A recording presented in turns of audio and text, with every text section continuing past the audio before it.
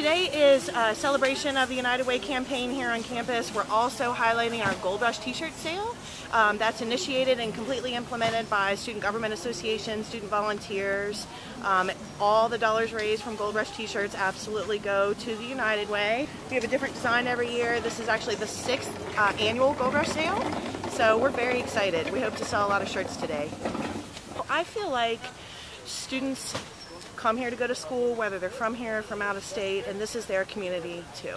You know, it's really a wonderful opportunity for students to learn more about, social service organizations, particularly the ones the United Way supports, and, challenges and needs that families have here in their community too.